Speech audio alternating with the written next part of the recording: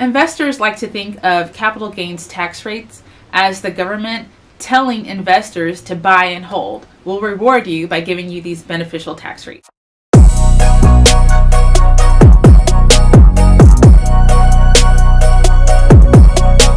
Alright, so today we're going to talk about how different types of investment income are taxed. We're going to talk about interest, tax-exempt income, dividends, and capital gains. So let's jump in. We'll start with interest income. According to the IRS, interest income comes from certain bank accounts or from lending money to someone else. Typically, you'll earn interest income on like a high-yield savings account, right? What happens is you put your monies in the savings account. The bank then takes that money and lends it to someone else at an even higher interest rate, and then they pay you interest for letting them hold your money in savings. Interest income is normally taxed at your ordinary income tax rate.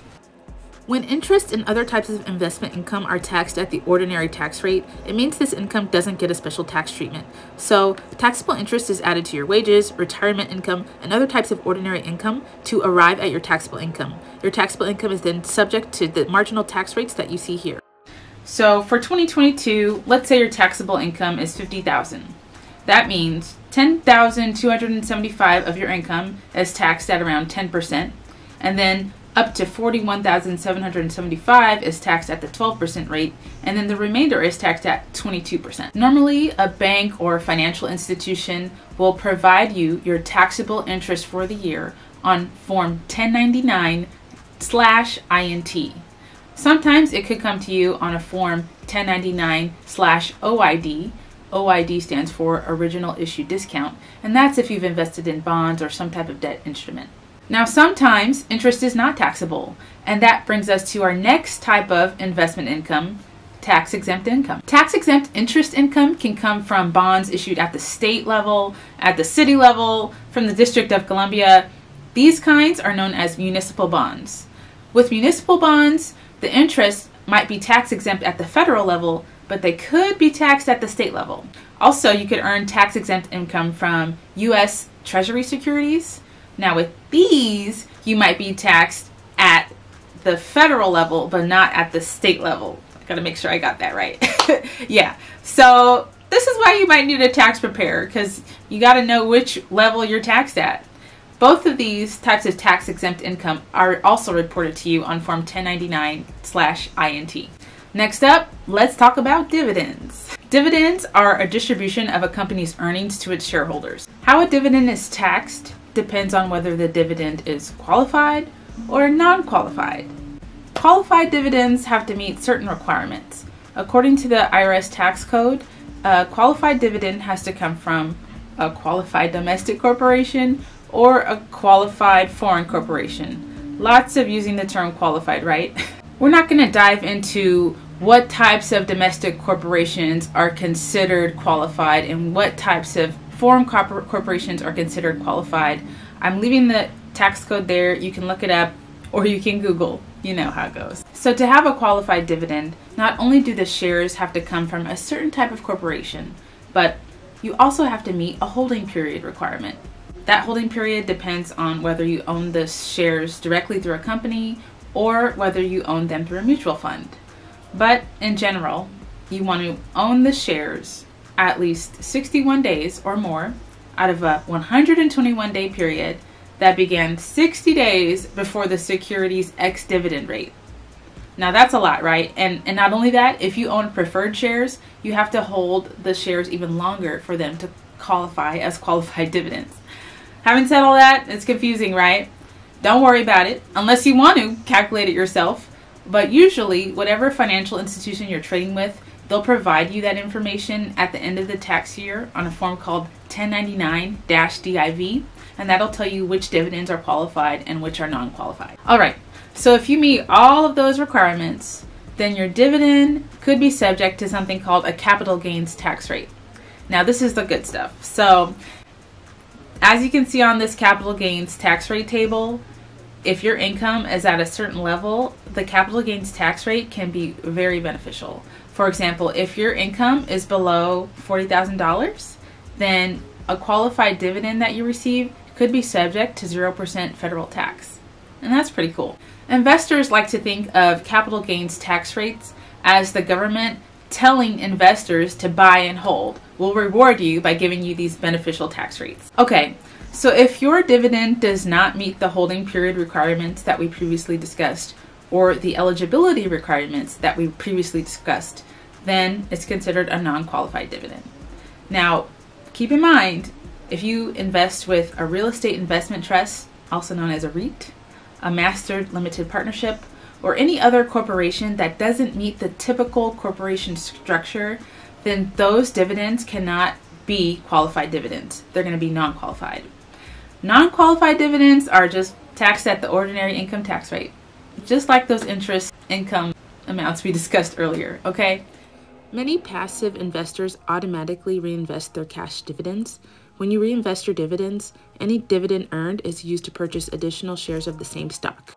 Know that you are taxed on dividend income in the year it is earned. Whether you reinvested your dividends or received your dividends as cash, know that you will be taxed on the dividend either way. That's enough talk about dividends. Now let's get into the good stuff, capital gains. What's a capital gain? Well, let's talk about it like this. Let's say you buy a share of a stock for $10, then you go on and sell it for $30.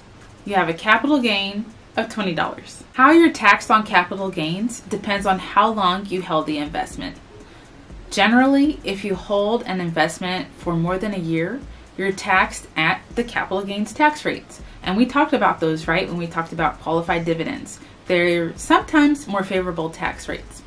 If you held the investment for less than 1 year, then you're taxed at the short-term tax rate, which is just your ordinary tax rate, similar to the interest income we talked about, and the non-qualified dividend income we talked about. Once again, it's like the government is incentivizing investors with tax to buy and hold. And capital gain income is normally reported to you on Form 1099-B. One other thing to mention is that if you have a capital loss, meaning you sold your investment for less than what you paid for it, you can use up to $3,000 of that loss to offset your ordinary income. If your loss was more than $3,000, you can take the difference and apply up to $3,000 to the next year, and then take $3,000 and apply it to the next tax year, and on and on and on. You get it indefinitely. That's how the law works in 2022 and in years prior. We'll see how it changes moving forward, because y'all know these tax laws be changing and changing all the time. It's also important to know that your financial institution can identify which stocks to sell to provide you with the most favorable tax situation. They keep your shares in something called tax lots, and they can use a method called FIFO or LIFO, or specific identification, to determine which to sell to provide the best taxable outcome. For instance, let's say you bought some shares of stock last year for $100, and then you bought another share yesterday for $300, and then today you want to sell the stock. Well, they can decide whether to sell the stock you bought last year, which had a basis of 100, or the stock you bought yesterday for 300, depending on which tax outcome you want. So make sure you discuss that with your financial advisor if you're being really intentional about your capital gain strategy. Now, let's discuss a few tax items that apply to each of these investment income types. First, foreign investment income is subject to the foreign country's tax.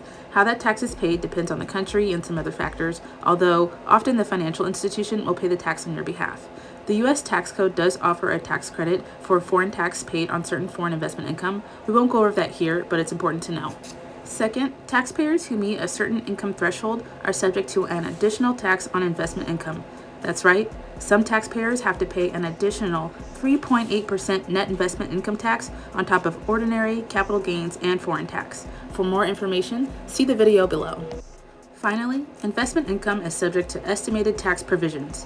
If you earn significant investment income in a taxable account, you'll want to familiarize yourself with the estimated tax rules or make sure your tax preparer is in the know. Okay, so that's a brief summary of how those 4 types of investment income are taxed.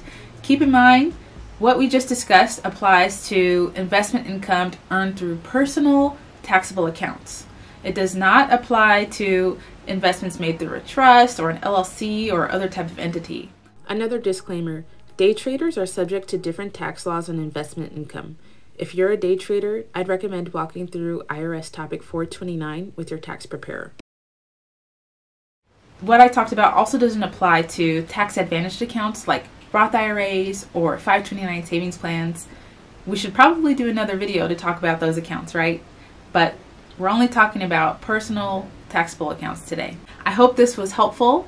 This is the Little CPA, not your Little CPA. So make sure to reach out to your own investment advisor, financial advisor, accountant, and lawyer for specific advice. This is just for informational purposes, but I really appreciate you watching. Have a great day.